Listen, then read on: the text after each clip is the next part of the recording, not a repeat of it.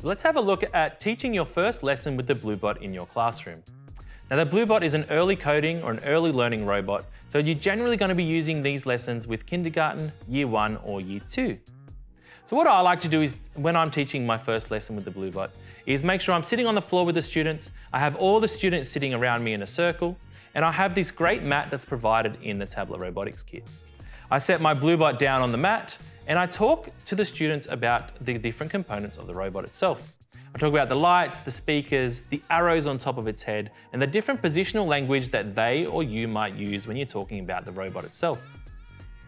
I then talk about building an algorithm, because the algorithm is the key word that we're going to be using with kindergarten, year 1 and year 2 to be using their coding language. So in order to build an algorithm with our robot, we're going to do this in 2 parts. First of all, we're going to physically move the students through the algorithm, and then we're going to build the algorithm with the cards themselves. So what I like to do is I like to set up the mat with a goal for the students to reach. Now what I've done is I've gone ahead and printed out these cards that look like the bluebot's arrows themselves and the buttons that you can find in the STEM T4L learning library. I'm going to set up my goal in a very easy position for me to work through over here just at the top. I'm going to move my bluebot in a position that we can get him to that goal. I'm going to turn our bluebot on so he's ready to move through our sequence. And now I'm going to be talking to the students about how do you think we're going to get our bluebot to that goal. Now what I like to do is physically move myself or the students through the algorithm to reach that goal. So I get a student up to hold the robot, and then as they move this robot to this position, I'm going to get them to press their buttons as they're moving along. So the student would hold the robot and move forward 1 square. When he's moved forward 1 square, he can press the orange arrow on the top of his head. He then needs to turn to go to our goal. Now, generally the kindergarten year 1 students, what they'll do is they'll turn and move at the same time. This is actually a great conversation point to say the robot can only take 1 instruction at a time. He can't turn and move forward in 1 step. So what you actually need to do is first turn the robot. So I'll get the student to physically turn, press the right arrow key, and then move forward to our goal and press the forward button again. I'd ask the student to then place the robot down, get ready and press the green go button on top of his head, and watch our robot reach the goal. Success! The student has now reached the goal, and he has reached this important button of the clear. Now this is a great point to talk to your students about. This is how we're now going to clear the code from our robot.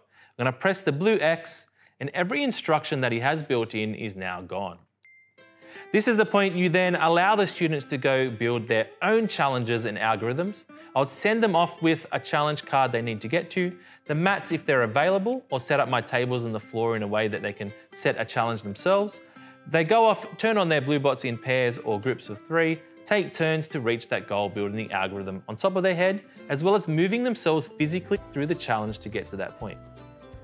Once you're confident the students have had a good play around with moving their physical body around the challenge, bring everyone back to the floor, sit them in a circle, and now we're going to talk about building an algorithm with visual cards instead of just themselves. So now what I'm going to do is I'm going to grab these other cards that I've printed and actually build the algorithm down on the mat that the students need to follow instead of themselves walking through that algorithm. So here, the first step we need to do is move forward in our algorithm. So I'm going to place that card down on the mat, move the robot forward to where he needs to go to, and press that forward orange button. He then now needs to turn right, so I'm going to grab a turn right card, place that down on my mat, turn the robot, and press the turn right button.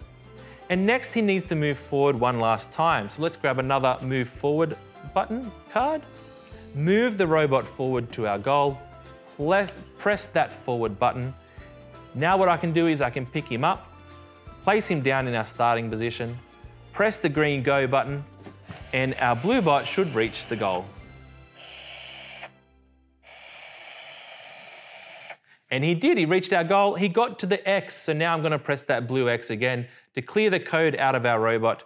And I have now a physical algorithm built up on my mat that I can use to check the understanding of my students, or the students can use to make sure they're guiding their robot to the right position.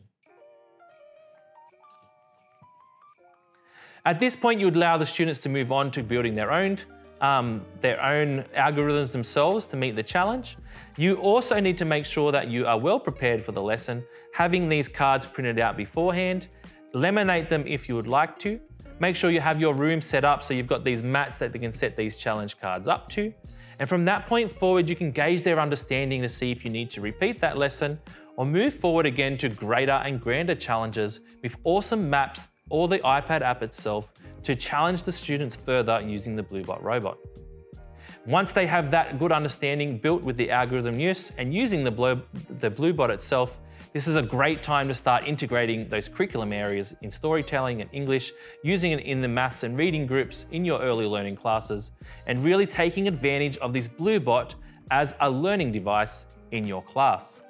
So make sure you have fun teaching your students how to use the bluebot. Thank you. This video is part of a series of support videos all about the kit that you have borrowed. To find the other videos in this series, head to the Learning Library and visit the kit page for the equipment you've borrowed. You can also find the full list of support videos for all of our kit on the YouTube channel. You can also join us in the Yammer community. If you have any questions or you'd like to ask teachers how they've used the equipment in their classroom, then why not join us on the STEM T4L Facebook community? It's a closed group. You can ask teachers how they've used the equipment and also share the work samples that your students have created.